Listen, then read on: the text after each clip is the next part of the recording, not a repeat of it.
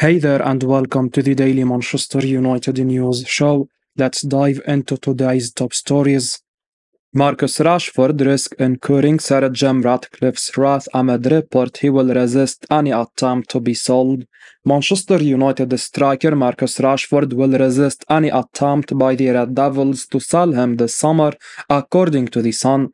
The Old Trafford club are ready to listen to offers for the England international, and the majority of their first team stars, except Kobbie Mainoo, Alejandro Garnacho, and Rasmus Hojlund. However, Rashford has no plans to leave his boyhood club as he is happy in Manchester. Man United co-owner Sir Jim Ratcliffe is eyeing a major squad overhaul, and selling the 26-year-old would raise the most cash as he is an academy graduate. It would also allow the Red Devils to splash more money in the summer, but Rashford, who is under contract until 2028 on a deal worth £325,000 a week, knows no European club will be willing to match those terms. He would prefer to remain at Old Trafford, and they face handing him a massive payoff if they try to force him out the door. His decision will incur Ratcliffe's wrath as failing to move him on will affect their summer transfer plans. With only 4 spots available for Premier League clubs in the Champions League next term, the Red Devils will not feature in the competition, which would impact their finances. Rashford has only scored 8 goals in 40 appearances this term after ending last season with 30 goals in 56 games. He will likely miss out on the England squad for the European Championship in Germany this summer. It appears the Red Devils do not believe he will be able to rediscover his old form and are willing to cut ties with him, but that could prove difficult. Man United star eyed for a transfer to Turkish giants as the club won't activate a clause. Manchester United defender Raphael Varane is reportedly a transfer target for Galatasaray ahead of the summer as he nears the end of his contract at Old Trafford, according to Milliyet. So it will be interesting to see if Varane fancies a move to Turkey at this stage of his career. Another option for Varane could be a return to his native France.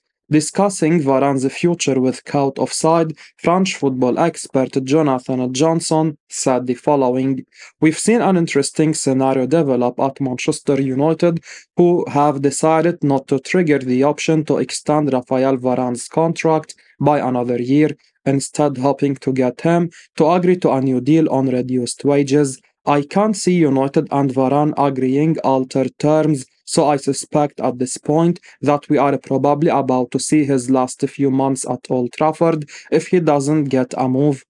There have been links with Real Madrid and Bayern Munich, and I can confirm that these are real. We know that Bayern looked at Boateng a few months ago and then decided against that move, but they could still do with cover in defense. As already mentioned, Real Madrid might favor someone like Euro over Varane, who would be more of a stopgap solution, but the link isn't too surprising given his past success with the club and the fact that he reported still has a house in Madrid. For the long term, there have been links with Saudi Arabia, but one to keep on sooner rather than later could also be his former club Lens. Varane has already retired from international duty and has been very vocal about how he feels players are being run into the ground from playing too many games. He is not someone who really strikes me as a player who is going to look to have a really long career, and so it wouldn't surprise me if he wanted to finish his career off where it started at Lens. I could see him rejoining Lens for maybe a season or two, and then possibly even calling it a day." Erik ten Hag provides injury update on 5 Man United stars, including Bruno Fernandes. Manchester United manager Erik ten Hag has provided an injury update on 5 players ahead of the Premier League clash against the Crystal Palace on Monday night. Ten Hag revealed that Scott McTominay is expected to return to training on Saturday, and he will be assessed ahead of the Palace game. The Dutch tactician added that Johnny Evans and Anthony Martial are back in team training, but Bruno Fernandes is a doubt after an issue against Burnley. Ten Hag told ManUnited.com the following: Scott didn't train so far this week, but I expect him back in training on Saturday, and we have to see if he is 100% available or for a part of the game. After the game versus Burnley, we had an issue with Bruno. He is a doubt for Monday. We all know Bruno. Never rule him out for any game. He will do his best to be available. Johnny Evans returned today for team training. Tomorrow we are off, and then 2 days until the game. Martial was partly in team training. When pressed on the fitness of Marcus Rashford, the manager said that he has not recovered after his issue against Coventry City and can't confirm when he will be back in training. The Red Devils are currently sixth in the Premier League with 54 points, only one ahead of Newcastle United, whom they host in the last game in this season. Hence, they can't afford any more slip-ups in the race for Europa League football. Monday's game at Selhurst Park is a must-win for the Man United. It won't be an easy game for them, considering Palace have picked up 7 points from the last 5 meetings. Erik ten Hag gives intriguing response to Champions League performance of Man United misfit Jadon Sancho. Manchester United manager Erik ten Hag has given an intriguing response to the super performance of Jadon Sancho for loan club Borussia Dortmund in yesterday's Champions League semi-final first leg victory over Paris Saint-Germain.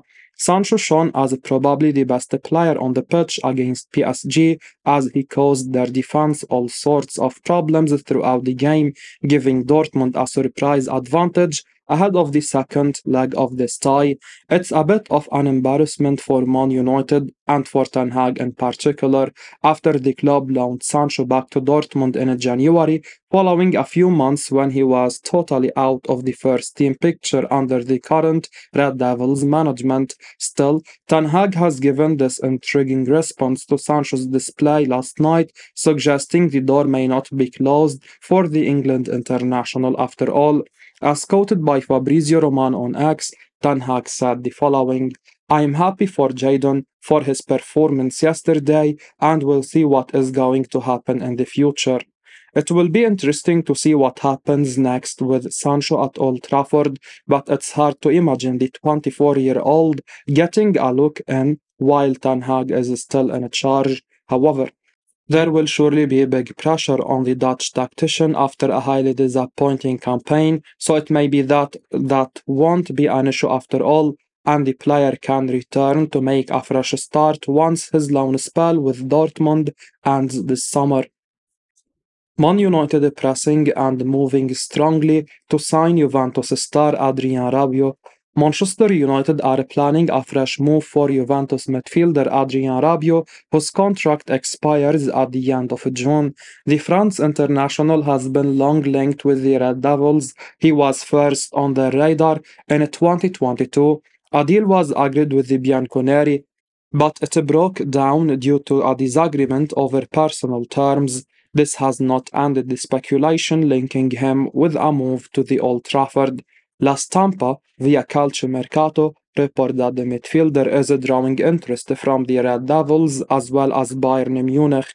It's added that United are pressing and moving strongly to land the 29-year-old. Meanwhile, Juventus have placed contract talks with the Frenchman on standby. They will decide his future based on the position of manager Massimiliano Allegri and their qualification for the Champions League. United have been guilty of handing huge wages to experienced stars who are almost past their prime. Raphael Varane, Casemiro and Christian Eriksen are recent examples.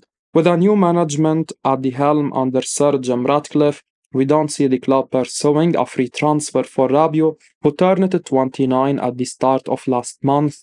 Rabiot has been linked with the Red Devils for the past 2 summers. Last year, he ended up continuing with the Bianconeri by signing a fresh 1-year renewal. The midfielder is now eyeing a pay rise to prolong his stay. We believe his agent is trying to put pressure on Juventus by reigniting the speculation with United. Rabiot, who was praised as extraordinary by David, could still end up in the Premier League with another club. He has a long dream of playing in England. Manchester United in pole position to sign Crystal Palace star Michael Olise. Manchester United are reportedly leading the transfer race for Crystal Palace star Michael Olise. The 22-year-old has been a key player for the Eagles since joining them in 2021. In 87 appearances across all competitions, the talented winger has scored 13 goals and contributed 23 assists. His performances haven't gone unnoticed, as several Premier League clubs are reportedly keen to secure his services this summer, but ESPN claimed that Manchester United are in pole position to sign Olise, despite the fact that they will not be able to offer him Champions League football next season. It's said that a deal for the 22-year-old could cost them between £50 million and £60 million. Finances at Man United are expected to be tight, but the club will look to raise funds for new recruits by selling many players in the summer transfer window.